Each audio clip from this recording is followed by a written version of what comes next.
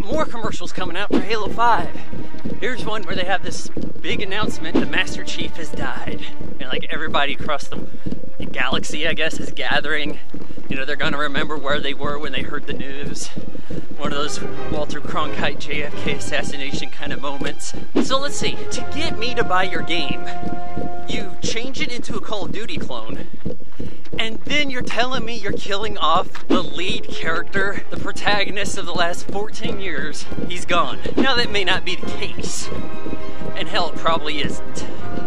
But what I'm saying here is, this is no way to sell me the game. There's never been a Halo game I wasn't excited to be playing. I haven't even crossed my mind to pre-order, buy this or anything. The controls no longer work for me. The storyline is convoluted. I couldn't make sense of Halo 4 for that matter. I'm not interested.